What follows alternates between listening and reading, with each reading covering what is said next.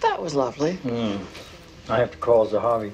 I don't blame him for not wanting to go to Farad's funeral. Wish you didn't have to go. Isn't that what vice presidents are for? No. Then what good are they? The two I've had, an enduring mystery. God, I'm exhausted. You haven't forgotten that Ellie and Vic are coming by.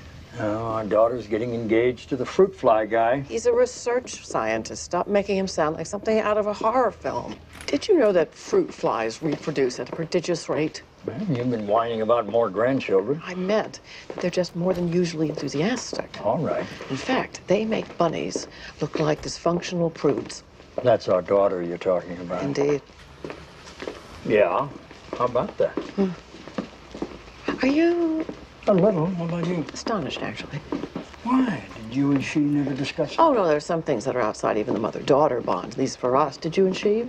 We always adhered to a strict don't ask, don't tell policy. Clung to it, actually. It is one's daughter and wants her to be happy in whatever. Of course, true to herself. There's nothing wrong with that inclination. Nothing whatsoever. But God herself may strike me dead. It is not to be denied that I am not unhappy that my daughter is straight after all.